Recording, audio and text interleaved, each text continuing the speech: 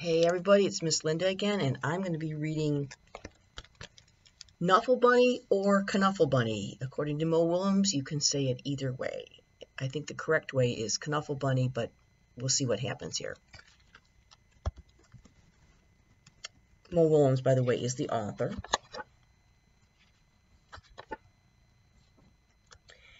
And the little girl in the story is named Trixie, and that is also the name of Willems' daughter.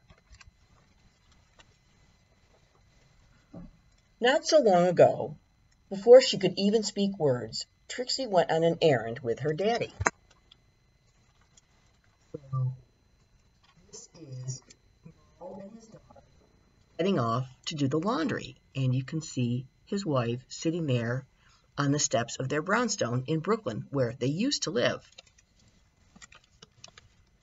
when Trixie was little. Trixie and her daddy went down the block, and here they are. So you can see this is interesting because the picture in the background is a real picture, but then Mo drew the picture of him and his daughter. He's carrying the laundry.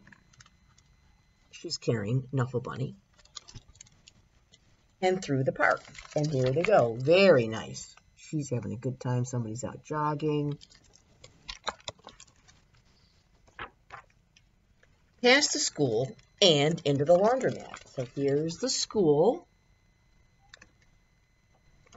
And here they are going into their local laundromat. Now, if you live in an apartment in New York City, you might not have your own laundry, so they have to take it out and do it. Trixie helped her daddy put the laundry into the machine,